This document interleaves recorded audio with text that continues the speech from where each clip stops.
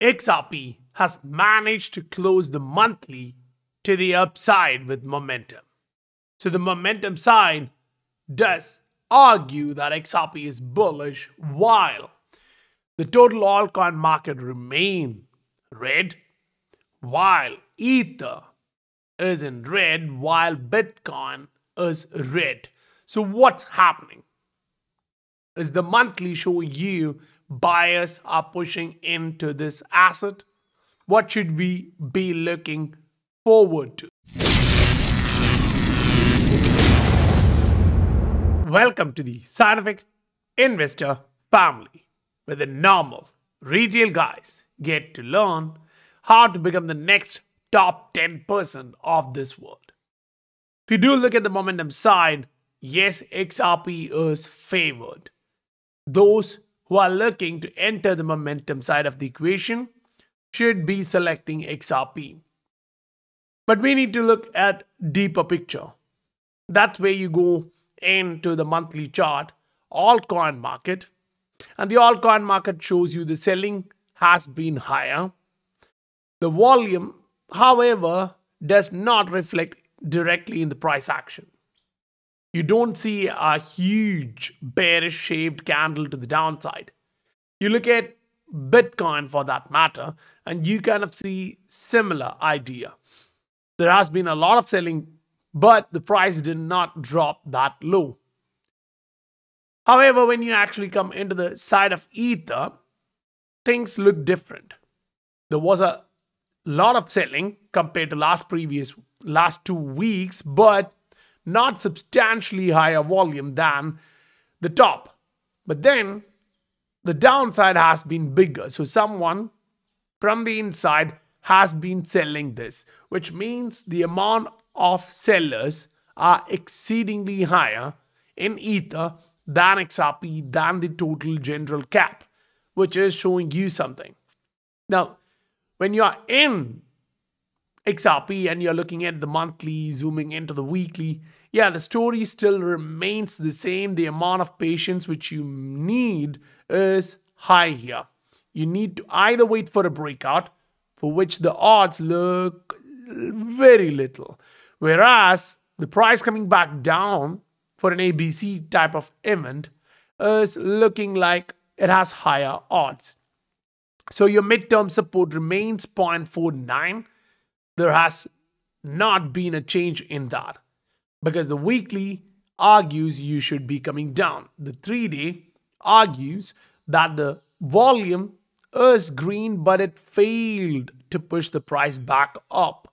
So sellers are still active in a short-term chart for XRP. You zoom in all the way and you see, we made a lower high. We are now making a lower low, which usually points you towards, yeah, you may visit the next level of support. So on a short-term scenario, this is what we are looking at in the crypto market. Say you argue, okay, that's XRP, that's a little bit different because its monthly momentum in itself is different. Then we go on to Bitcoin. We go on a 3-day chart for Bitcoin, and you get to see almost similar movements. But the 3-day candle which closed argues the perspective that it is not moving anyway, because the next candle, 3-day candle close, is coming after 48 hours. And that kind of shows you the previous candle which closed with a lot of selling volume doesn't end up with a huge bearish candle. So Bitcoin is finding buyers on a micro level, while XRP is finding sellers. Now you go look at the daily chart for Bitcoin to see where we should be bottoming, because the micro trend line here is broken. Now your macro support should be eyed. So your primary is going to be 57 and the next major support is going to be 53,000. You made a local high here, but you failed to breach the swing high. So while you compare it with that, you kind of see the swing highs are becoming lower highs. So if you do break this level, it's going to be a panic. But right now, the market doesn't show that. Because when you do go on a weekly chart for Bitcoin, you're still holding on to this level, while your RSI is showing you still remain close to 50. Yes, a break below 45 is a red flag, but right now, that's not the time to be worried about that. But yes, a panic in Ether for any reason can be a panic in the entire market. But when you do look at Ether and ask the question, okay, if there is a panic, what would be the price level onto which Ether would be dropping to?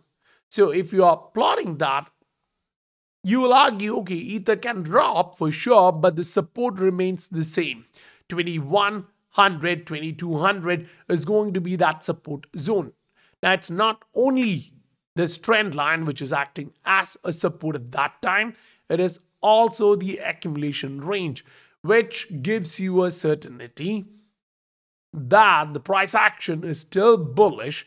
It broke the accumulation zone, coming back to retest it, and most likely it end up into a bounce. Now, if you are a pattern guy, then you're arguing that either it's about to come back down to this range, and we have seen similar price action. We have seen similar patterns before where, yes, we come back down to trend lines, whether it's the short term or the long term, and then start the macro bounce. Now, say you don't trust the 3-day chart. You go on a weekly chart, you would like to look for where the bottoms formed. So last time, it was around 25% below the moving average. I'm using a 21-day moving average. As of now, if you do plot the moving average, the price, you have already seen 34 to the downside, and right now you stand at 24%. That is not a bad thing. You've already met your downside based on the recent history. That's last 2 years. Now, if you go back into the last cycle. If you want to look at this, that was like a 50% drop. If you want to look at this event, which is 27 April 2020, that was another 50% drop. So historically, we've seen 50% drop from there. But in this cycle, with all the institutions in, the volatility has been dampened. For sure, especially in Ether and Bitcoin, with heavy liquidity, the institutional buyers are playing with that. Now you go to the price action side of the equation. Say you look at Ether and it is showing you there was an inverted hammer formation, which suggests there is a lot of buyers entering. In that sense, this previous resistance should hang in here as a support. You make a double bottom and you bounce off. That would be the perfect scenario. So you're waiting for maybe next 10 days to see a bounce off here and a break of 2800. Because our initial point, which we made here, was will come up to 2900, will get rejected to 2300. We just got that. Fine. Now what next? A retest here and a bounce off would be the best scenario. Now say that's just Ether. You go look at the altcoin market as a whole and you're like, okay, the pattern didn't change. The price structure remains the same, just it's boring. And while the market is boring, the trouble is we try to make the best decision based on the micro volatility because that's the only volatility which you have. Say, for example, you go onto a Bitcoin daily chart and what do you see? You're watching last 3-4 days like this. There is no volatility. The price remains in a range. So if you're trading micro, that's a different story. You're trying to pick the top and bottom, but that's so risky. If you're on a macro, you're like, okay, we have seen something like this before. And each of these times, it goes against the trend. For example, there was few days back in February, and it went against the trend. So if that's true, the micro leg down in which we reached this support is to the downside. So opposite direction means you may come back up to test 63,000, 64,000. Trouble, however, remains that this resistance needs to be breached. And right now, if you make a lower high again, that is going to be a trouble showing you. We're going to come back down to 53,000. Now, how long is this mess going to take? No one knows. But when you go on a weekly chart, which is a higher time frame, it kind of gives you the argument we're still in a pattern. That pattern didn't break to the downside. You're still on a macro flag where you're trying to break to the upside. The monthly gives you the idea you don't have a negative divergence, and you're going to develop that soon. So all of these phases kind of gives you one idea. There is going to be a blow off. This time around, however, XRP is starting to show you higher buying impact, while all of them are trending lower on the momentum side of the equation. This guy is finding bias and pushing higher. It is trying to remain above a critical level of support. Now, what critical level of support? This is what you need to understand. We got supported around that 0.55 mark, 0.53 mark back in 2022. Then it turned as a resistance. Right now, it is turning back into a support mode, which is great. However, the recent past shows you the bottom, the support, the strongest support is close to 0.49 towards 0.47. So that range is a strong support. So the price coming back down to that will be considered as an opportunity by the market makers. They would try to use that to enter or to double down into any assets which they like, because while the entire market is choppy, you're watching some assets, certain assets showing you they are making bull flags. They're making bullish reversals. And these kinds of bullish divergence end up giving you huge opportunities. And that's what the SI family is being fed with. 1,200 members in the SI family is readily taking benefit of everything being posted there.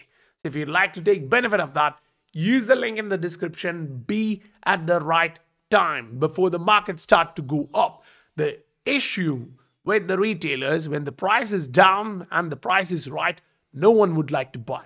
When the price is bursting through the sky and reaching a huge resistance, everyone would like to buy. Try the opposite. When the price is down, you buy. When the price is up, you sell. This way, you make profit. If you're a long-term holder, you are doing this on a cyclical basis. You buy when the price is 80% down. You wait for the profits to rise wherever you're comfortable with. Maybe here, but you close in profit. That's all it matters. So now you come back to the payment scale and you put the chart on a weekly. Ask the same question. Where do you see the price now? Is it at the bottom? Is it at the top? No, we are not. We're close to the bottom. So when you buy low, this is what you are talking about. The burst to the upside. If you think you got value from this video, smash that like button for me. And if you'd like to join the party as it starts, join the SI family. Use the link in the description below. I'll meet you guys on next video. Bye for now.